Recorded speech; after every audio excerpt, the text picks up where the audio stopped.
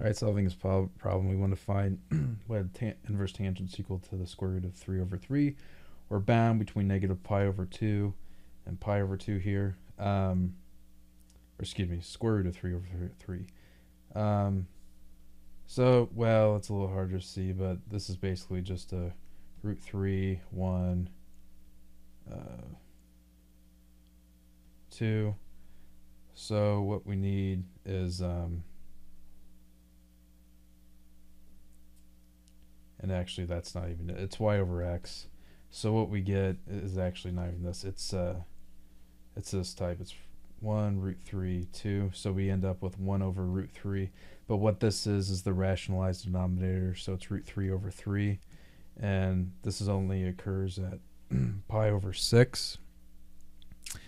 And let me make sure here. Yeah, that's our solution. So if you plug in pi over 6 into tangent, you get 1 over root 3 or root 3 over 3, but the inverse is just root or pi over 6. Okay, I hope that helps.